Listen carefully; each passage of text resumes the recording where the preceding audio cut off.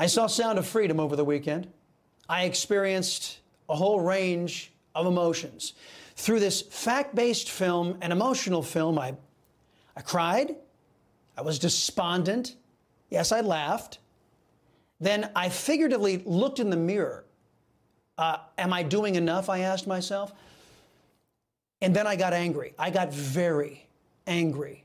Not only at those who have promoted and created an atmosphere for the sexual exploitation of children, but at those who are turning a blind eye to it and trying to convince others to turn a blind eye to it as well, all in an effort to help the left-wing party in this country. Evil, the perpetrators and the enablers. That's our focus in today's preamble. Harvey Weinstein, he was a sexual predator who targeted women. It was an open secret in Hollywood and Democrat circles for decades. But his reign of terror was allowed to go on because so-called news organizations refused to report on the myriad allegations. Why? Well, he was a big Democrat donor. Former ABC News anchor Amy Warbach was caught on tape lamenting how she had everything on the Epstein story 3 years before it was busted wide open. She had Bill Clinton, she had everything she needed. But ABC spiked the story. Why? Epstein, the world's most prolific child predator, was a big Democrat donor. Fast forward to Joe Biden, a man who has numerous photos and videos showing inappropriate touching of females and children, and his open border Democrat policies. Policies that have led to this. I thought I was going to help place children in loving homes. Instead, I discovered that children are being trafficked through a sophisticated network that begins with recruiting in home country, smuggling to the U.S. border, and ends when ORR delivers a child to a sponsor. Some sponsors are criminals and traffickers and members of transnational criminal organizations.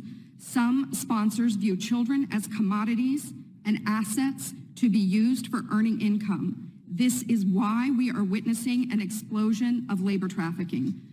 Now, whether it's intentional or not, it could be argued that the United States government has become the middleman in a large-scale, multi-billion-dollar child trafficking operation. 2 weeks ago, The Sound of Freedom hit movie theaters. It finished number 3 in its debut weekend. It finished number 2 its second weekend. It's getting stronger. Leftists who bothered to go see the movie derided it as saying that conservatives who showed up, they seemed to think that they were watching Top Gun, another pro-America movie, ripped by the left-wing media and their devotees. A producer of the Chris Salcedo show mentioned she was going to see the film to a group of people she was with. One person in that group responded to her by saying, "I didn't know you were a Republican." And that's how the left sees this. Only Republicans or conservatives care about stopping the sexual exploitation of children. After witnessing left-wing luminaries and their response to the Sound of Freedom movie, I can only conclude that assessment is accurate. A fringe left-wing extremist host at MSNBS, his name is Mehdi Hasan. He responded to an uncharacteristically fair tweet from the New York Times. Quote, "Sound of Freedom starring Jim Caviezel tells a story of child trafficking and the people combating it. Read our review of the unlikeliest box office hit of the summer." End quote. Now, Mr. Hasan responded, quote, "Embarrassing once again from the context-free normalizing extremism New York Times Twitter account." End quote. Now, I, your liberty-loving Latino, responded with a sincere question that I think NBC's management and Mr. Hasan should answer. I asked, did Mehdi Hasan of MSNBS just decry raising awareness of the subhuman, grotesque, and growing child sex slave trade? Because that's what his tweet looks like.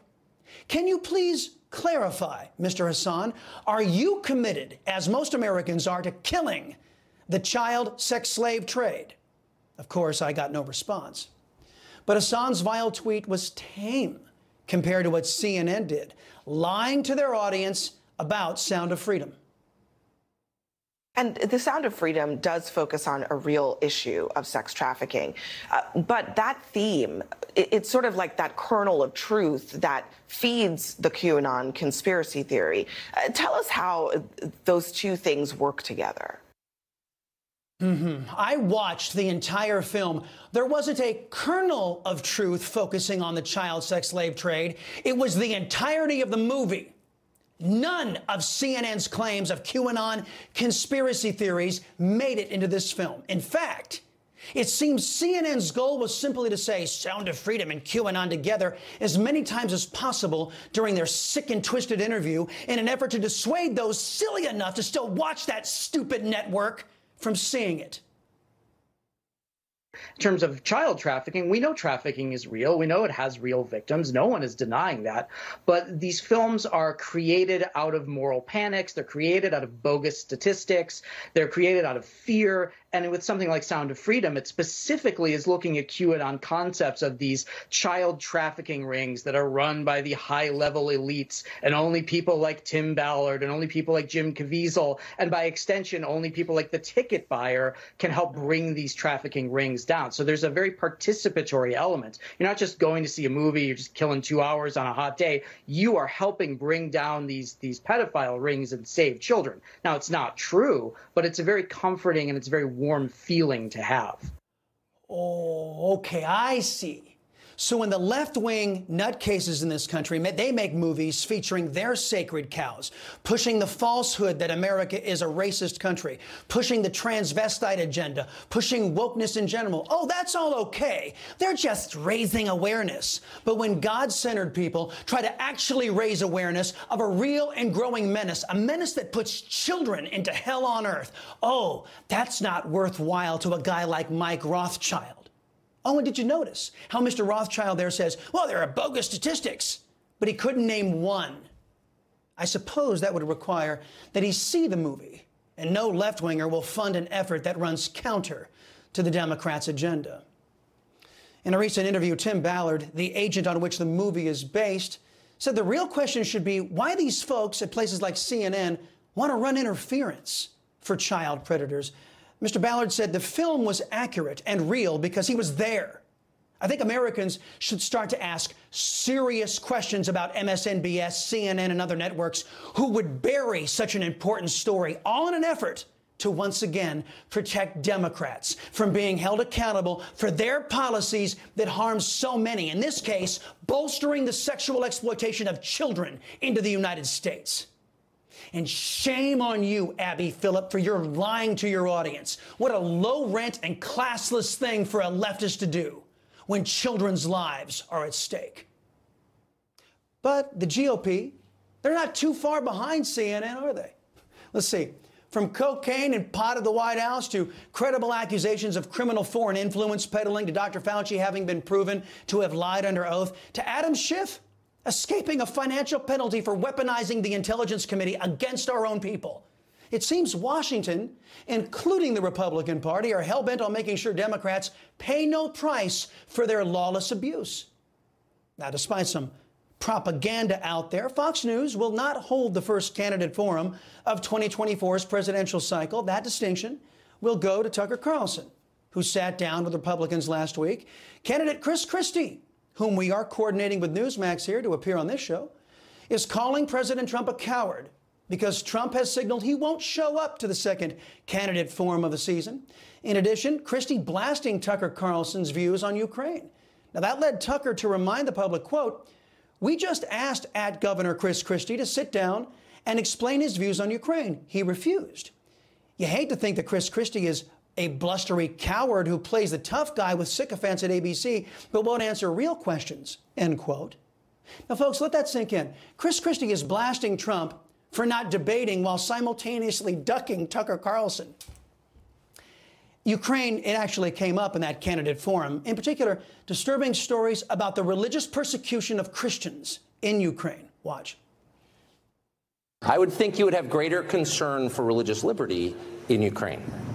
And I'm surprised by your... I told you I raised the issue of religious liberty. No, you spoke to one person who's clearly on one side of it, and there are many, many news reports that are not disputed by anybody that many clergy have been arrested in Ukraine. And I'm merely saying I may not agree with their views. I'm not Russian Orthodox, but you can't arrest clergy for having different views, period. Because if you do, you violate the basic tenet of religious liberty. I won't, I want to be clear with you. I won't stand by it. I won't stand for it. If people are being persecuted for their religious beliefs, I won't stand for it. All right, as billions of U.S. tax dollars are flowing into Ukraine, it is incumbent on elected officials of both political parties to make sure that money isn't funding in any way religious persecution. Sadly, with Joe Biden's Democrats in charge, we have our own hands full with religious persecutions of Christians right here in the United States, courtesy of our own government, like the FBI and DOJ. And speaking of government abuse, that too came up in the candidate forum as it pertains in particular to medical freedom stolen by our government in the pandemic. One of the powers that government did usurp over the past several years is the right to decide what medicine you take in the form of COVID mandates. How did you feel about that? And how many COVID shots did you take? And how do you feel about it now, in retrospect? How many COVID shots did you take? 0. But I think it's fair, and I could see that you recoiled when I asked you that question. And I don't think, honestly, you should be asking people about their medical care, but that became a matter of public policy. See, folks, the Mitch McConnell strain in the GOP is quite dangerous. I mean, the idea that big government is good so long as the GOP is running it is a fallacy. It's a joke. It's a threat. A conservative knows that the answer to that question without even thinking. Conservatives would respond this way. I oppose government mandates of all kinds, in particular medical mandates, and it is none of government's or your business how many injections of legal medications I take. Sadly, the GOP has lost any claim to clear conviction, that moral clarity that comes from principled constitutional conservatism. In short, an alarming number of Republicans have lost the ability to effectively oppose Democrats. My friends, that's not a good thing. It's clear that the left wing and their political party have been up to some pretty wicked stuff the last few decades. As the godless Marxists have exerted even greater control of the Democrat Party, education and entertainment, America's fortunes have proportionally only gotten worse. A note to the presidential candidates on the Republican side. The Democrats are not working in half measures in their efforts to steal our liberty, security, and prosperity. You can't act in half measure to oppose them. And if you're not inclined to oppose Democrats, thinking that President Trump is the problem, then you run the very real risk of identifying yourself as the problem. Because the vast majority of Americans don't support a political party and movement that is based on lies, as the Democrat Party is. We don't support a worldview that would allow children to be victimized just to protect the political fortunes of those who are truly evil. And because the vast majority of Americans love our country and don't want to see the American way of life choked out by left-wing pollution, most Americans would like to hear how you plan to defeat the Democrats' destructive agenda, rather than how you're going to meet them halfway.